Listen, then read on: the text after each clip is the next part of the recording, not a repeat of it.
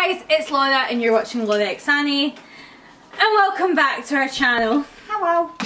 I'm back with the ever lovely, my best friend and flatmate, Millie! You can also call me Lord of the Underworld. Because she is. My phone does. Hades who? So today we're going to be talking our top 10 films. If you didn't know, you're film students. You're with films. Yeah, and a wee quick disclaimer.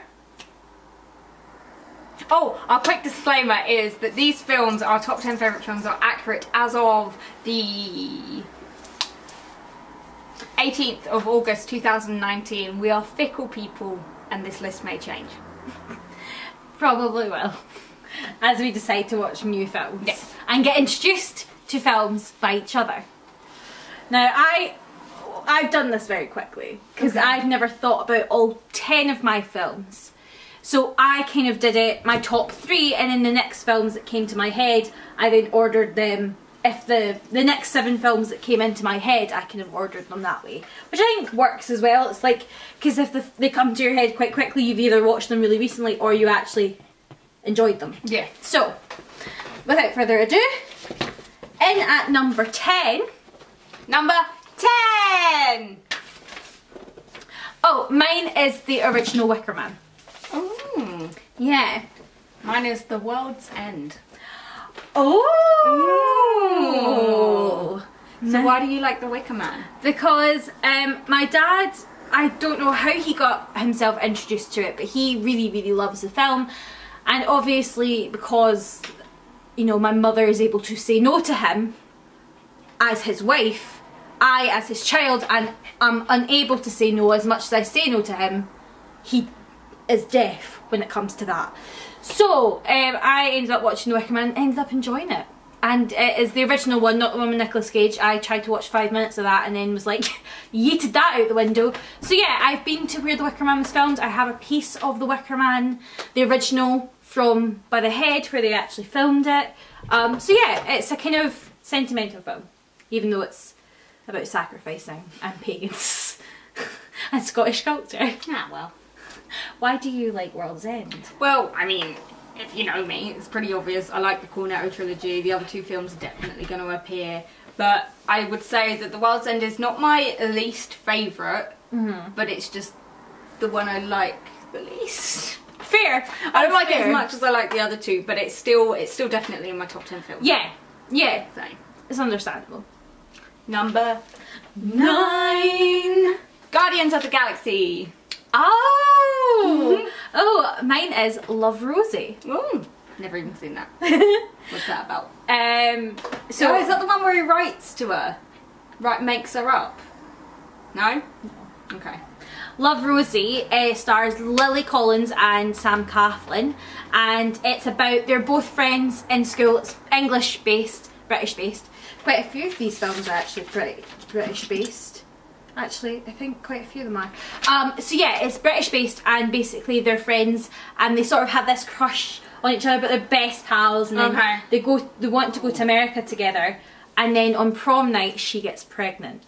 And she is like, she's raising this Wayne and she can't go to America to study with, even though she got in, because she's got a Wayne to raise, and he comes back, and it's basically just all their near misses and will they, won't they, will they, won't they, and then of course it's a film, so obviously they do get together in the end. But it's very, very cute. It's a very kind of like comedy, romantic, bit serious.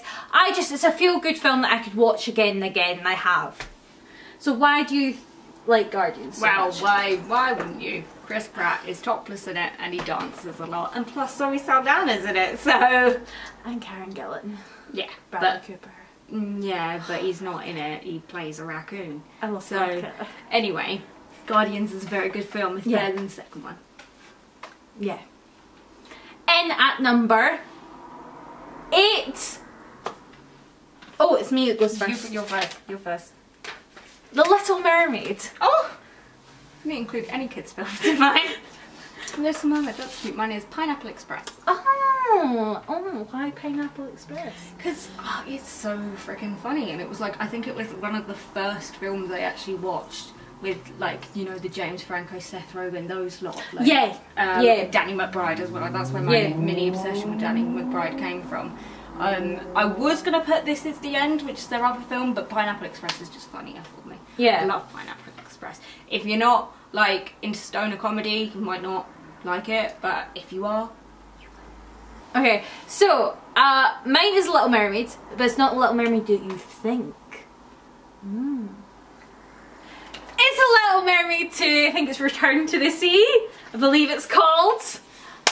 I fucking love that film. I'm not joking. I love Melody. I love that song. In a moment. I just think it's really funny. I love it. I love everything about it. I love how it's, instead of a mermaid wanting to become a human, it's a human wanting to become a mermaid, because, I mean, who doesn't want to be? fish are creepy. But as a kid, when you're watching that, you're not a mermaid. So to me, it was like a kind of film that I was like, oh, I feel like her. And if you ever want to do a stage version of it, I'll happily play Melody. Look, there's people in their 30s that are playing like 15-year-olds. Like, I can get away with it. Yeah. I still look 15. Yeah, well, yeah, I get that. I get ID'd for Red Bull, so. Okay, so in at number 7. That makes 7. Sightseers. Oh, I've never heard of that one before. It's about 2 people.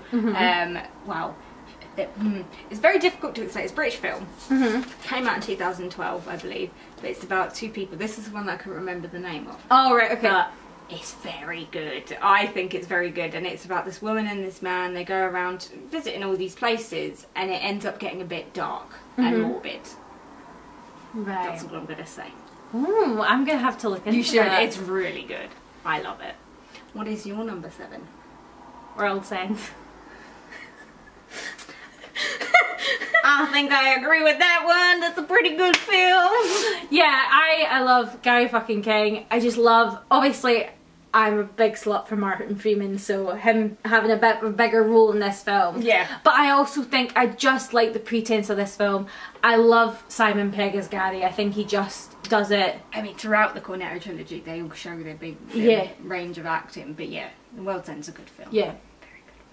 And at number 6, mine is Pride.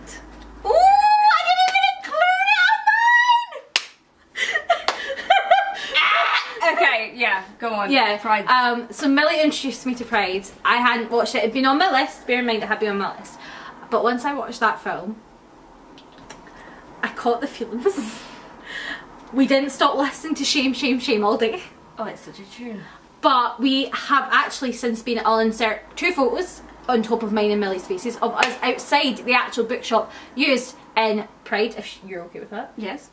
And it was Gays Award and we went to it, we got stuff from it. Yeah. So it was just cool, really cool being there where gay history happened, especially like UK gay history. It was really if you cool. go into the back of the shop, you can actually see where they did it, and most of them are still alive, apart from Mark. Yes. But yeah, Pride is a very good film. You should watch it, especially for queer history. Yeah, and you can tell it's that good because it came in at number 6 on my top 10, and I only watched it really recently.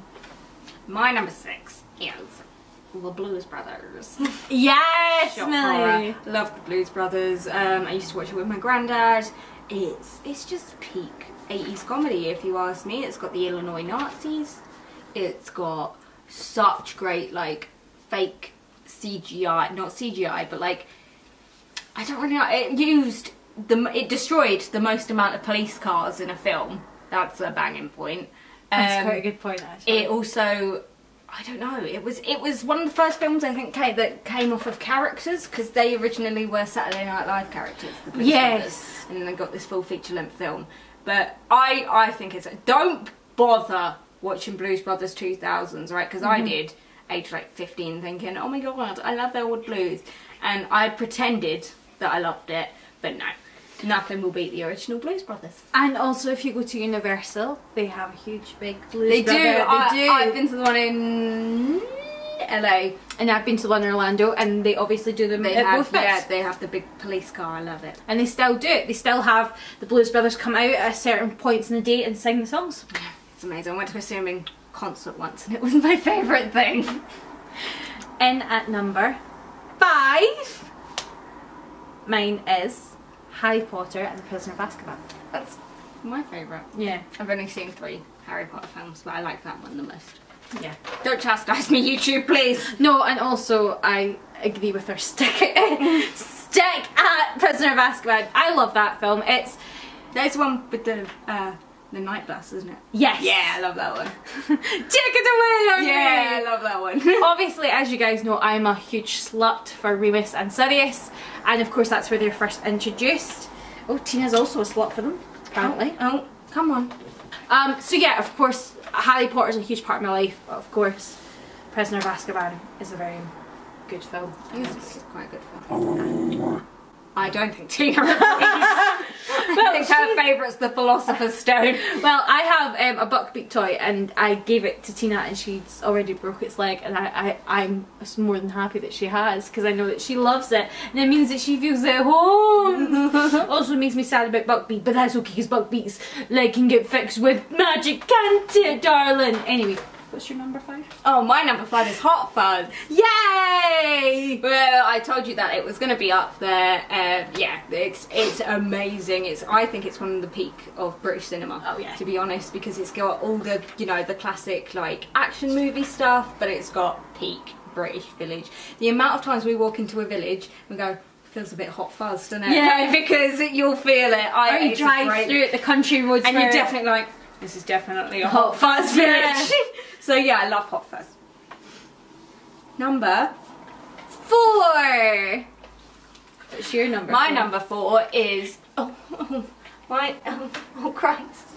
Let me check. My number 4 is a film called Two Little Boys. Oh. It's a New Zealand film. It features one of the guys from Flight of the Conchords and also Hamish from Hamish and Andy. Let her go. She'll survive. Hamish from Hamish and Andy, and what it is, Brett, I think his name is, the one from Flight of the Conchords. He accidentally kills a guy, and it's about how they deal with him accidentally killing a tourist in New Zealand. It's very good. I think it's very good. But yeah, it's unfortunately named after the Rolf Harris song, but you can just ignore that, alright? And just ignore that, because the film itself is very, very good. What's your number 4? Scream 4. It's alright, could be worse, you could be Alex. 5. Alex's favourite film of all time is Pirates of the Caribbean 3. Look, I am a slut for the Scream films, and I love the Scream trilogy and I would have put it in, but the reason why I love the 4th one just that little bit more is because I was old enough to go see it in the cinema, and to me it was like, it's not just the film itself, it's the experience behind the film, and getting to go, I went twice. It's one of the few films I've actually been into the cinema to see twice, with 2 different groups of friends to go see it, and I swear to you guys, honestly, if you guys have watched my reacting video, you will know that, or if you were on Best Friends, probably you'll know that I hit like 2,000 views on a video because I did the Scream, the TV series movie trailer reaction thing, and it was all a big blew up. But I love Scream 4. Emma Roberts is so good. The twist at the end of who the killer was, and it's important to me that it's one of those trilogies that keeps, well, trilogies, quadruple, whatever it is, it's series. Yeah, that came back about 10 years later and still had the original cast of David Arquette. Yeah. Courtney Cox, cool, and yeah. I don't think it would have been as big if they hadn't. No, it wouldn't have been. I think that was what was important, was to have those guys still in it and still kind of keep the magic going. Magic going. We're into the top, the big top. We're into the big top 3. Number 3. I already know what it's going to be. Iron Man 3. I didn't mean it this way. This is not how it got right. I'm a slut for sequels that everyone hates. She's a slut for Iron Man and Robert Downey Jr. basically. I'd be surprised if the rest weren't. Number 1 and number 2 is just a video of Robert Downey Jr. sleeping. I adore Iron Man, and as much as the reason Endgame is not on this list is because I haven't watched it a second time yet, and I can't really remember much about it other than Iron Man dying. Spoiler alert, if you've not seen Endgame, where the fuck have you been? Have you been living under a rock, or have you not been on Twitter? But Iron Man 3, I love the way they portray Tony in this. It's not much about the suit, it's more about Tony, which kind of thingies. And plus... I agreed with you. I liked it in the way that they had Tony's anxiety and PTSD, and I think that was really important to give it to Iron Man out of all of the Avengers, because a lot of men look up to Iron Man as this unattainable male icon, but he's got his flaws. Like, and they also, it was the first film to establish what had happened in the Avengers, which MCU, I have to admit, is not too bad at doing, establishing. They'd like to add the things in, and I think it would have been stupid in Iron Man 3 not to mention like that bit where the kid goes, how did you get out the wormhole, and he like panics. But also Gwyneth Paltrow as Pepper Potts in that fucking sports bra and leggings, I mean! And at the end, just being a badass and just taking the suit out the air, I mean, fuck me. Just recently watched it again and I was like, fuck. Anyway, what's your number 3? My number 3 is a film called Safety Not Guaranteed. And it's based on a real life advert that said, that showed up in the paper that said something like, wanted, a friend for time travel, must bring own weapons. I've only done this once before, safety not guaranteed. So it's, that's quite interesting. Leave it at that, but it's very good. It's got Aubrey Plaza in it. It's got the guy who played Nick Miller in New Girl, something Johnson. I love him, but anyway, he's a very attractive man. But yeah, it's got a good cast. It might be quite slow for some people, but it is, like, it's not my typical film anyway, I wouldn't say so. But yeah, I really like it. It's got a really beautiful feel to it. I'll definitely watch it. You should.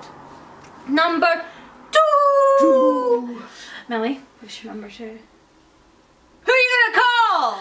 Ghostbusters! Of course it's my number 2. I love Ghostbusters. I always have. I don't like the original 1984 one. The new one's good, don't get me wrong, but the original's my favourite. Yeah, it's great. It's like 2 hours of fun. Like, I mean, definitely watching it back now, I'm like, oh my god, will they just hurry the fuck up and bust the ghosts? But yeah, I love it. It's got so many lines in it that I still say, like, to this day. It's just, I've not had the pleasure of watching it yet. I've seen the new one because I got forced to watch it. But you'll be forced to watch the old one as well. But I'm looking for, it's one of those ones that's on the list, and sometimes you end up just rewatching old movies. It is on my list. It's so good. What's your number 2? My number 2 is a little indie film, and I'm not saying this to be like, it's a humongous big film and I'm just trying to play it down. It seriously is an indie film and not many people know about it, unless you're a huge Benedict Cumberbatch fan. It's or you live with Laura. Millie bought me that as a moving in present, and I thought honestly it was the sweetest thing anyone had done for me. This is called Third Star. So I think I've discussed Third Star before. Third Star is a film about 4 guys that go to Barafundle Bay in Wales, and it's the last trip they're going to take because one of them, Benedict Cumberbatch's character James, has cancer, and what his mates don't know is that he doesn't plan to come back from this trip. Now, does he or does he not? You'll have to watch it to find out. Basically, my all-time favourite quote is what is said at the end, and it's the movie I put on if I need a cry and I just can't. It still makes me cry no matter what, and it's amazing. But I remember saying in first year film that was my film, and I remember our film tutor at the time hated it because she couldn't interview Benedict Cumberbatch because she'd interviewed the cast of Third Star, and Benedict was filming Sherlock at the time. Because it came out, it was filmed during the same time as season 1 of Sherlock, so they were... No, I think they filmed season 1 of Sherlock. I think season 1 had come out and they were filming... It came out in 2020, I'm sure. Either way, there was scheduling conflict. Yeah, but it's a really good film and I urge you. But obviously if you don't like watching films that include cancer and all that, I wouldn't watch it if you're not in the right place. But it's a beautifully shot film, and some of the cinematography at the end is just beautiful. Number 1! Mine is The Prestige. The Prestige? The Prestige, i.e. Batman and Wolverine, with the help of Alfred. And the Goblin King.